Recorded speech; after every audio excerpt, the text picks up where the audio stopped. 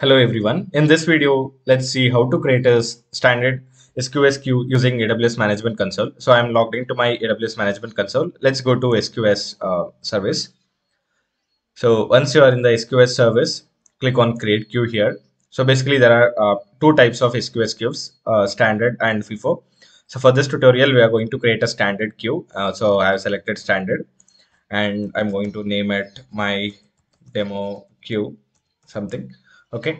And so I'm going to leave all these parameters as default, but to just give you a quick introduction about what each of this means. So visibility timeout means when you send a message to SQS queue, if one of the consumers receives that message, so for 30 seconds, the next consumer, any other different consumer will not be able to see that message.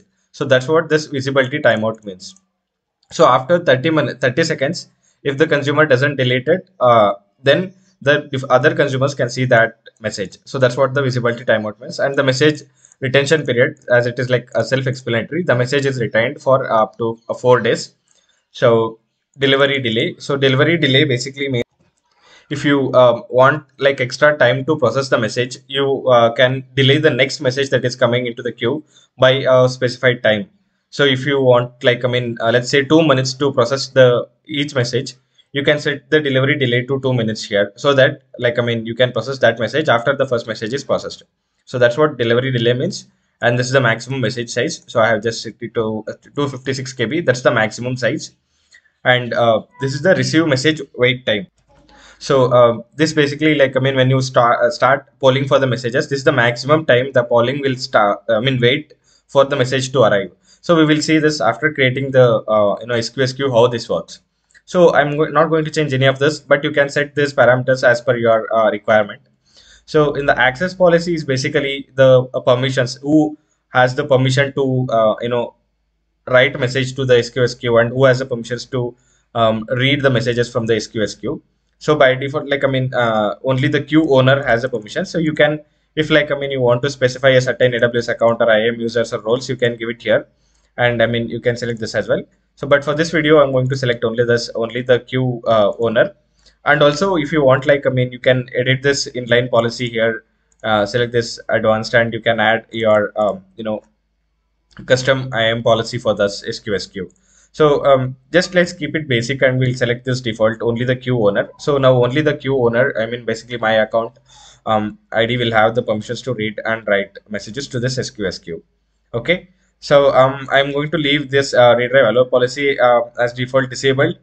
And encryption, basically you can enable it or disable it depending on your requirement. If you enable, there are two encryption methods available. One is server-side encryption, and the other is the key management service. Basically, if you select this, you can give your custom CMK, customer managed key, or you can also select the default CMK as well. So you can choose any of those. So but for this tutorial, I'm just going to disable the encryption. Okay. And the dead letter queue. So basically, if there are any faulty messages or any undeliverable messages, so if you enable this, and you can point to these messages to be sent to a different SQS queue. So all those failed messages or faulty messages will be stored in that SQS queue. So I'm going to disable it for now. And tags are purely optional. These are just to identify the resource or labeling of the resources. Okay, so with these parameters set, let's click on the create queue here. So now if you see, the queue is successfully created. Okay.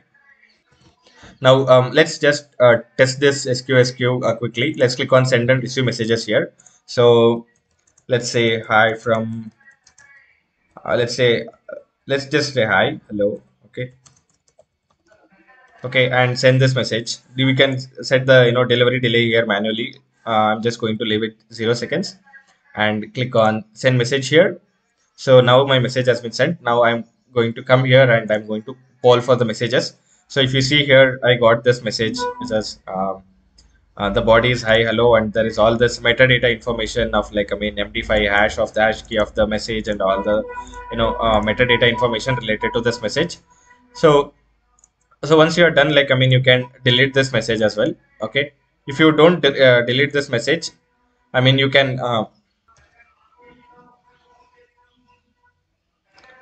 Okay, so if I poll again, I will receive the message again. The receive count is 2. So let me delete this message now. Okay, so now the message is deleted. So if I stop polling now, it will basically will not receive any message because I have already received and processed that message. So now if you see, we did not get any message. So that's a like, I mean, very basic demo of how to create an SQS topic and how to send and receive the messages using AWS Management Console. So in the upcoming videos, we will be diving deep into more advanced topics like how to integrate SNS with S3 and Lambda and SNS and stuff like that. So that's it for this tutorial. I hope you found it useful. If you found the video useful, please do not subscribe. Do not forget to subscribe to my channel. Thank you.